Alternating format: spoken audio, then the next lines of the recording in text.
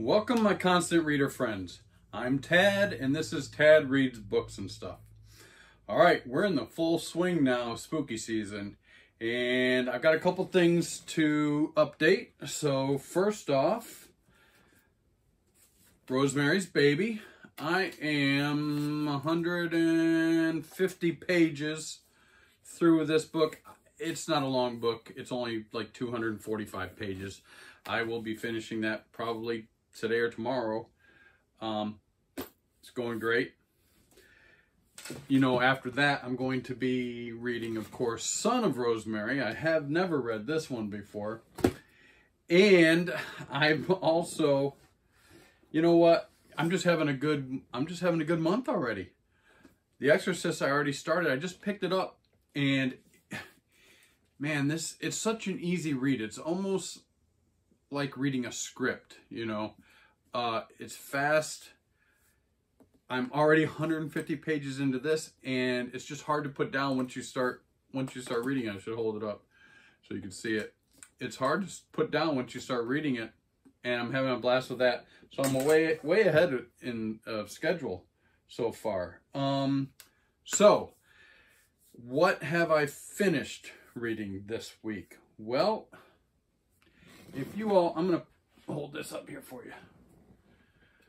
Knifepoint Horror.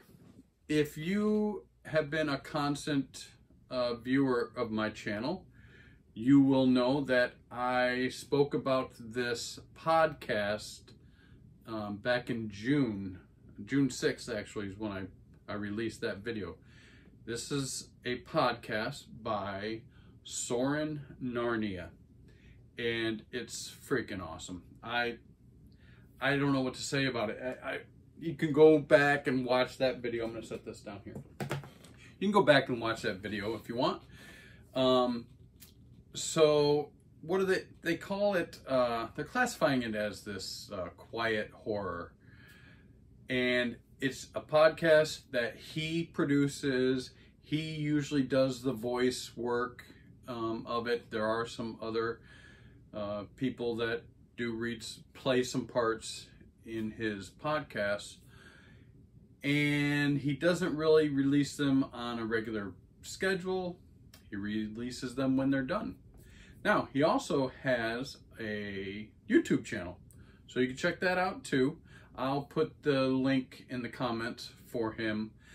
Now, he came out with, and perfect timing of course, he came out with a new release, and he's calling it a compendium for Halloween. 8 very different stories for the season. Now, this is only, I mean, if you listen to the whole thing back to back, there are 8 short stories. It's an hour and 16 minutes.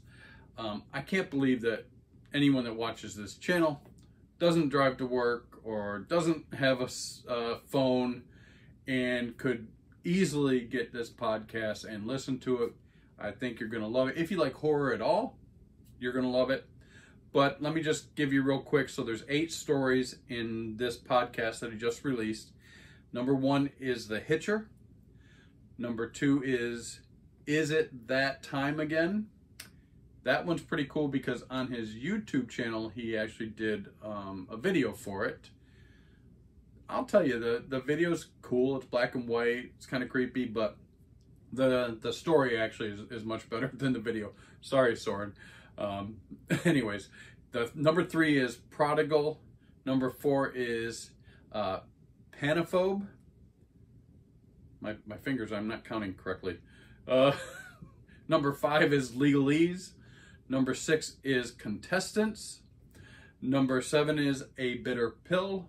And the last one is Blueberries. It's just a silly little scary story there. Blueberries. I think you're going to love it. Really, I can't drive this point home enough.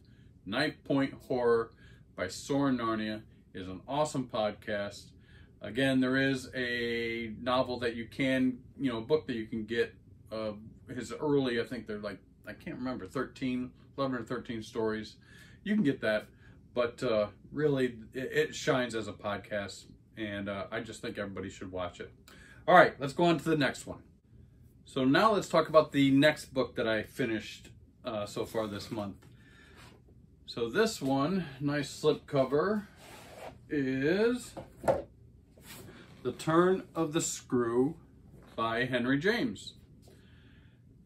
This is a pretty cool version here. This one that I have is a Heritage Press New York release. The original publication of Turn of the Screw was in 1898, and it was done as a serial, in serial form, in like a newspaper press.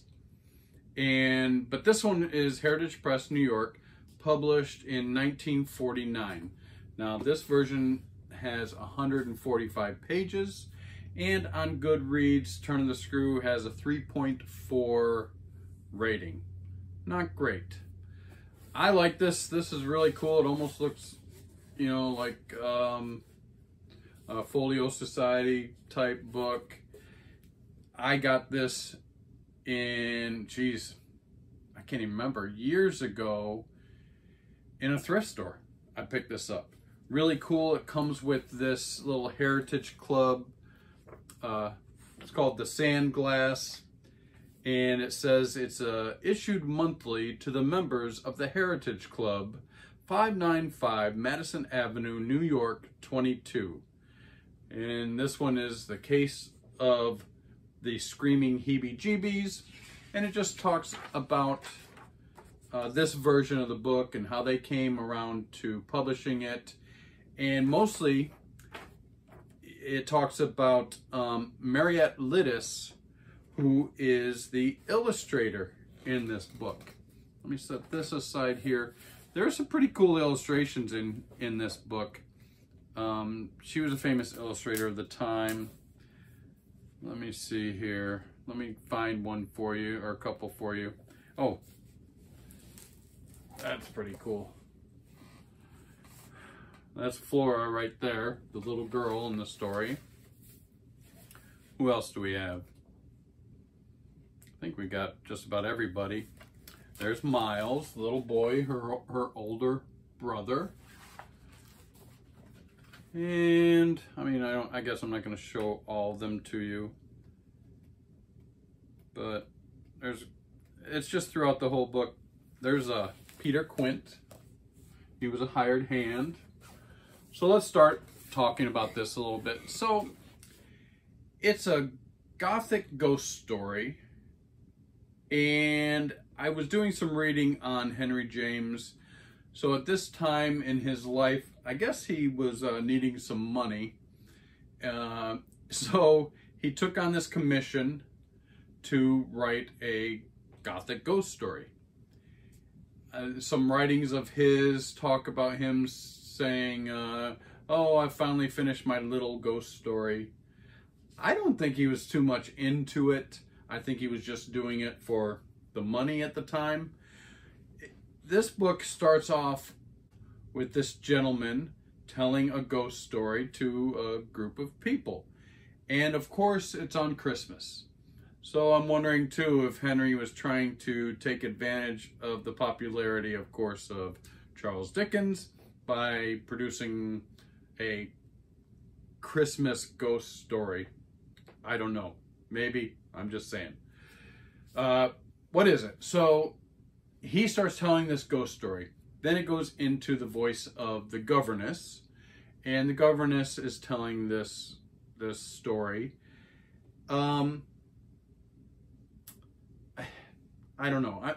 I'm going to save my opinions of it for later. Let's just talk about the story first off. So this lady gets hired to be the governess of 2 young children in a remote, grand estate out in the middle of kind of nowhere in this place called Bly. The town's called Bly. It's in Essex, England. And it's 2 young children that are the niece and nephew of this very wealthy man. Parents passed away in an accident, and he really kind of doesn't want anything to do with them, but he needs somebody to take care of them. So she gets hired, she goes out there, and immediately she meets, first off, the housekeeper, and the housekeeper's name is Mrs. Gross. Great name, Henry. Very foreboding there, Mrs. Gross. Interesting choice of names. Anyways, so then, of course, she meets the young girl. Flora is her name. And then, of course, her older brother by just a couple years, and his name's Miles. Miles has just been expelled from his boarding school, and we really don't know why. She tries to find out through the book why he was expelled, but we don't really get an answer to that. Also, they never really name the governess. We don't really know her name. But through her dealing with the kids and Mrs. Gross, she does find out that the prior governess, Miss Jessel, and hired hand, was Peter Quint, mysteriously, or they don't really know how, both died. And there are rumors that they were connected somehow.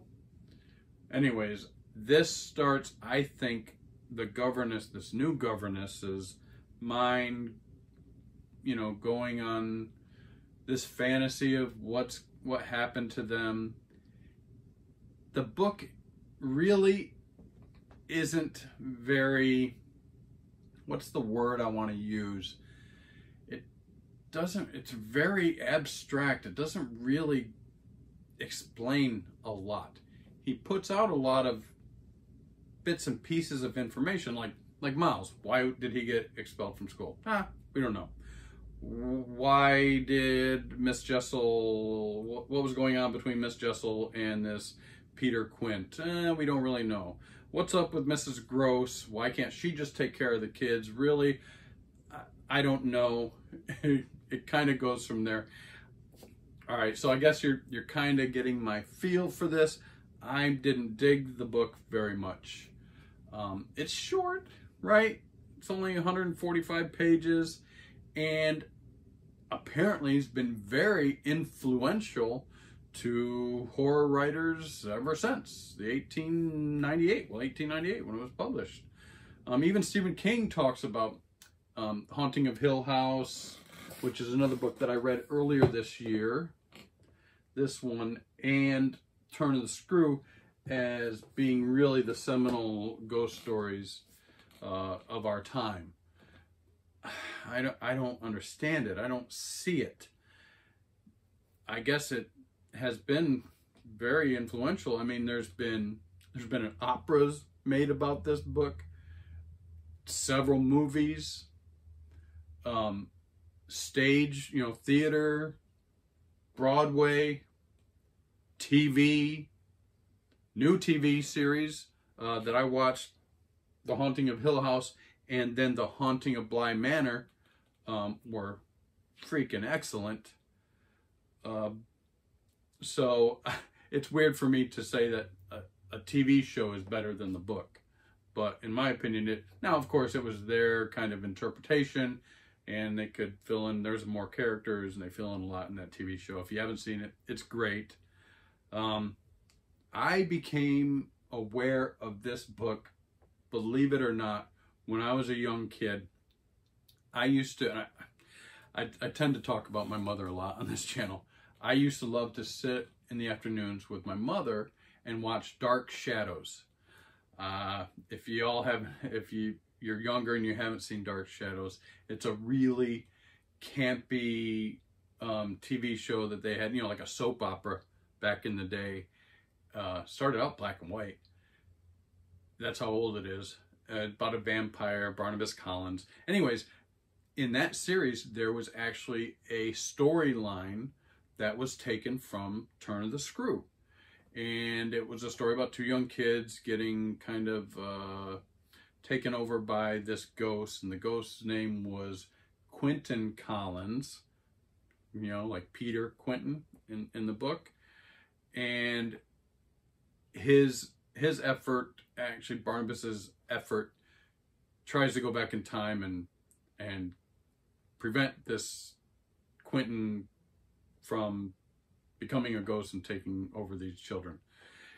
it was convoluted. It was strange. It was weird. It was a weird show, but I loved it. It's a guilty pleasure of mine. I still go back and find it online and watch old episodes of it. Even there was a storyline that they took from Turn of the Screw in Star Trek. So you can see, it's huge. I really don't know why. I think Henry James kind of mailed it in on this one. I think he just wanted the paycheck. It's very pretentious. Now, the governess does talk in here about her being more educated than the housekeeper, and using language constantly that the housekeeper has to ask her what she's talking about, what she means by those words. It's very pretentious, I think. And I'm having this problem with some of these older style writings being these incredibly long sentences with a million commas in the sentence. Not the style of writing, of course, today, but of then. I just, I gotta be honest, I don't know why this is so influential and so popular among scholars. I didn't dig it. It's kind of a throwaway novel to me. I love this version of it that I have. This is really cool. I love that. But as a book, not so great. So, I mean, there's not much more for me to say about this. I'm sorry. If you really like the book, please tell me why. Tell me why I'm wrong in not really digging this. Of the two, The Haunting of Hill House and Turn of the Screw that I've read this year, Haunting of Hill House is going to be probably my favorite book of the year, or right up there as one of my favorite books read of the year. But this one will not be. All right, guys, that's my reading so far. Can't wait to get back and finish Rosemary's Baby, Son of Rosemary, Exorcist, Legion, Peter Straub. All right. I hope you enjoy the videos. If you find any entertaining value, please like and subscribe. And of course, send me your comments because I love them. Tell me what you think of Turn of the Screw. I'd be very interested to hear. All right. Thank you. Peace out.